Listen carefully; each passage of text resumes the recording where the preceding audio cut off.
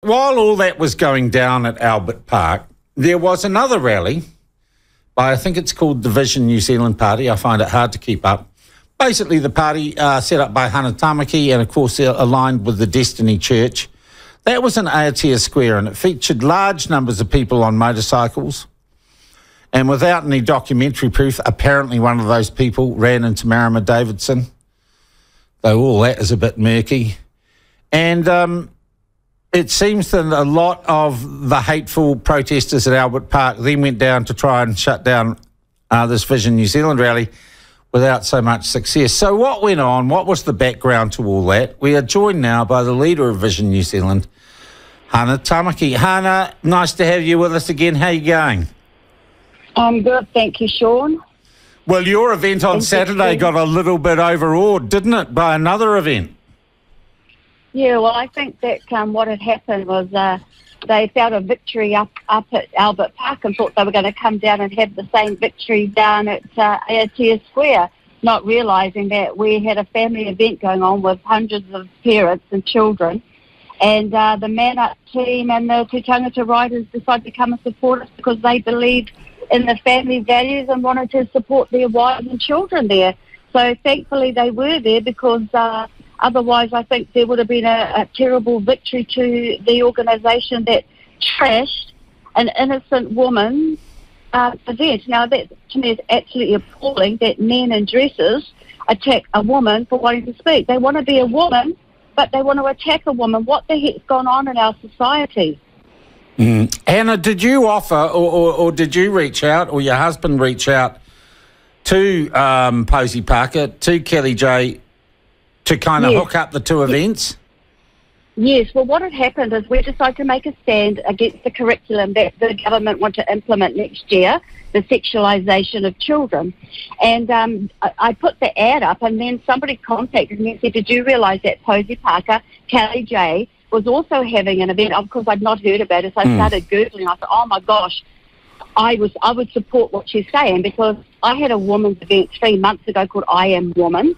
And I thought, no one's going to take that title from me. I'm a mum, nana, wife. I'm not going to be robbed of my title.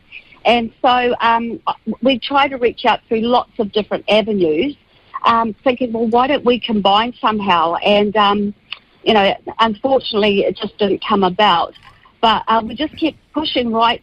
So I want to clarify, Hannah, because a lot of people have made claims about this. There was no way you were in cahoots with Kelly J or Posie Parker or her organisers. They were two completely separate events. Totally separate. Did not know of her. She does not know of me. But once I heard that she was coming and what her message is, I totally resounded with that message and thought that it would be fair for her to be given a platform. Now, I just disagree with the way that man dressed as woman have treated the woman trying to protect Posie Parker or Kelly. And I just think, what, New Zealand's suffering because around the world now they wanted to boycott and ban the buying of our meat and produce. So the repercussions of this have gone a lot further. There's so much hate on New Zealand at the moment, and why do men want to silence women? Okay, we can be mouthy and we do talk a lot, but why not give men... No, don't say that, Hannah. You've always been an absolute wallflower. Hey, look, the other thing I want to get into here is there was the suggestion that a bunch of guys on motorcycles who were Destiny Church or Vision New Zealand supporters drove past and that one of them deliberately mowed down or bumped Marama Davidson.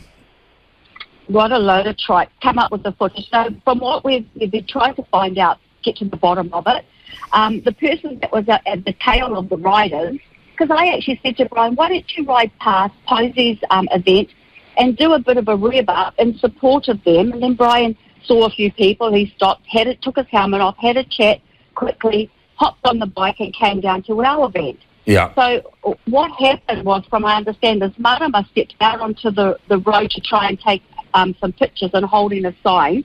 From what I understand, I'm not making this factual because... Yeah, from what you understand, I get it.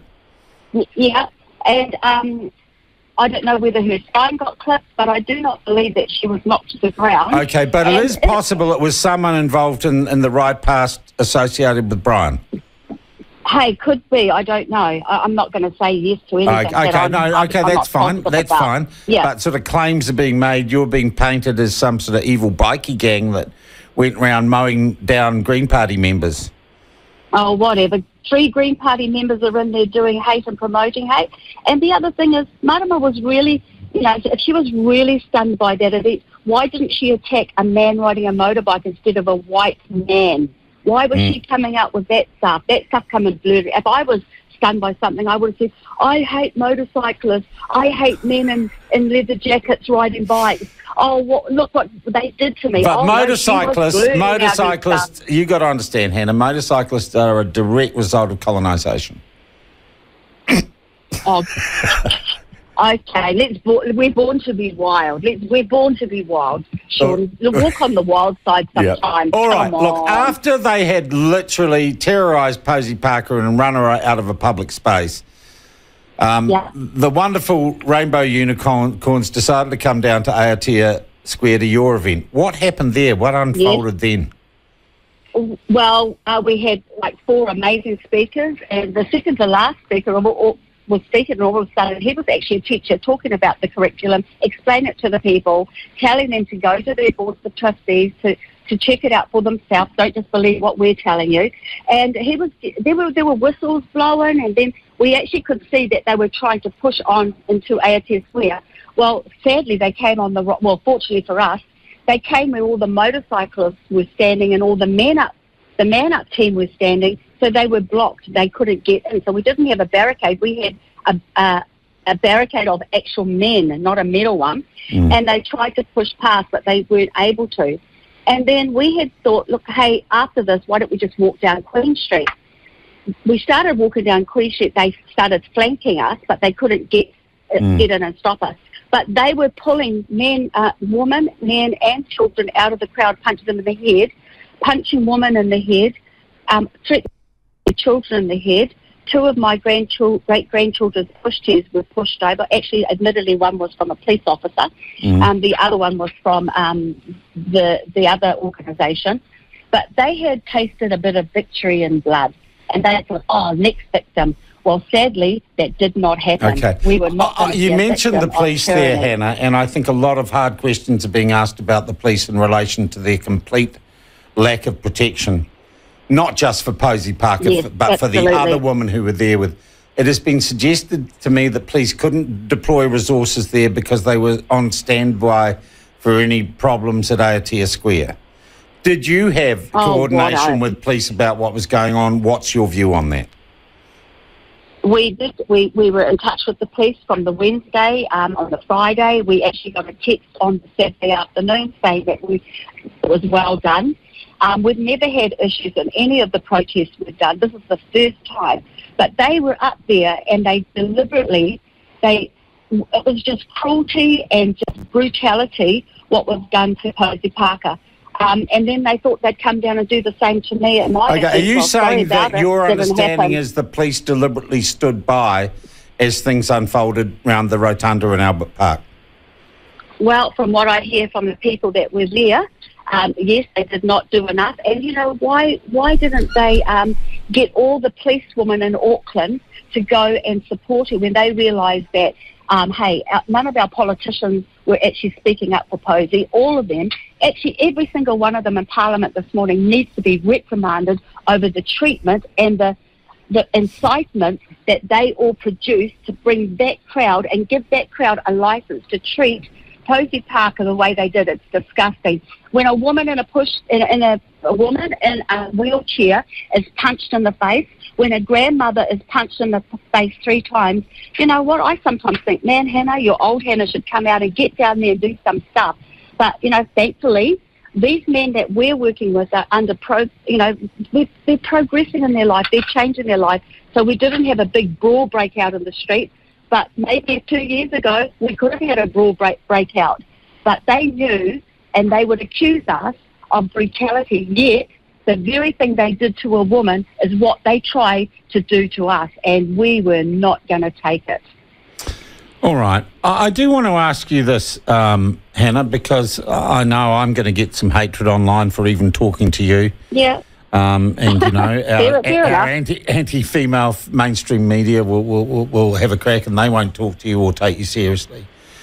Do you believe that men who feel like women should be allowed to put dresses on and pretend to be women if they want to? Of course they can.